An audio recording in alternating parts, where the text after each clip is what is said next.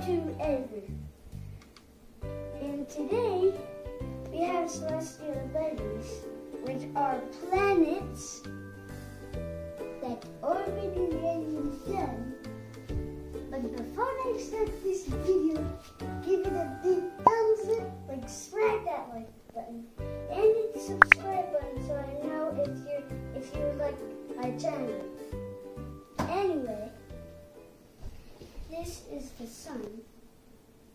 They look like spikes, but they're actually just fuzzes of hot plasma. And they actually have faces. So you can see the face, and the hands, and the feet. But on this foot, every single of one of these foots, their name is on them. See that? The sun. And then Mercury. It's pretty heavy, I would tell. Has shoes that say Mercury. And it kind of looks like the realistic one, except it's not bright. I know Mercury doesn't glow. It's just because of the sun. It's not orange, but it still looks really realistic. The same with the Venus. Speaking of Venus, we're on to Venus. Venus looks very realistic, as you know, and she is a girl, so the eyes have eyelashes and the heart-shaped lips. Whatever I keep saying. Here's the Earth and the Moon. The Earth and the Moon are very creative. The Moon has eyelids, so he looks tired because every time the moon comes out, it's nighttime. So technically this makes sense a lot. And then the Earth has all the continents: Greenland, North America, South America, Asia, Europe, Africa, some reason no Antarctica, and North Pole. And beside Asia, there's an extra continent with Australia. I don't know why they put an extra continent there, but still creative. Mars looks realistic too, like Venus.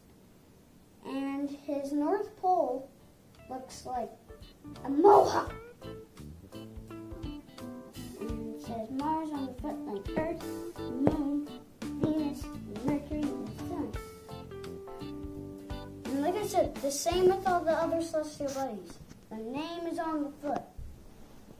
Jupiter has its name on its foot, and as you know, a gas giant.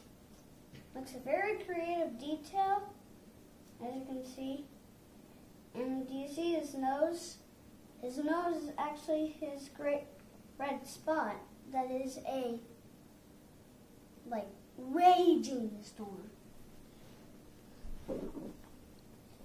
Saturn has rings that are made of ice and dust that look like on the celestial body and on the foot.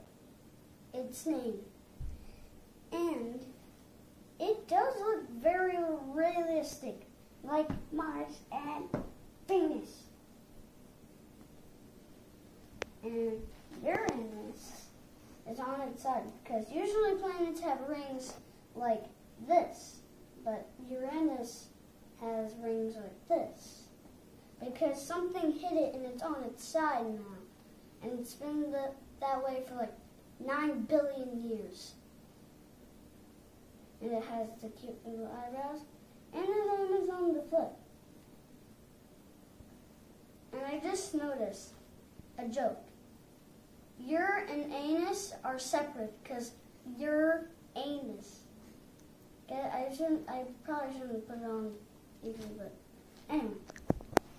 Neptune has the eye for its gray red spot, and it has eyebrows that are pieces of gas floating around.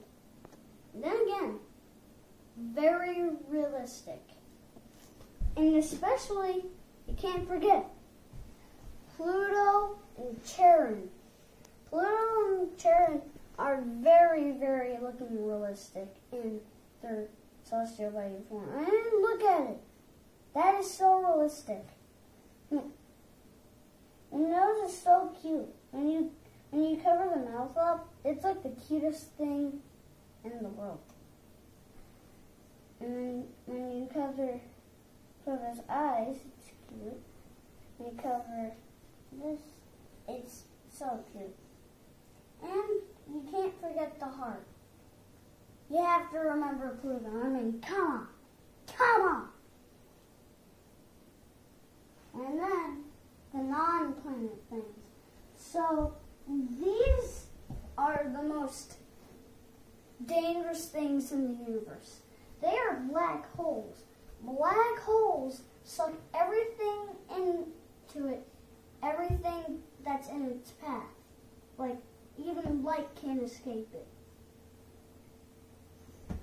So then we have the comet. It's very swirly and fuzzy, and the tail is all like glittery, like fuzzy, all that stuff. And then here are the Polarises. Polaris AB and Polaris B. Look, I don't have to mention this, but I really do have to mention it. Polaris lights up. That is insane. And by the way, I have all the celestial bodies. On to the most special one, the king of the celestial bodies, our precious planet. Our precious planet is more realistic than all of them.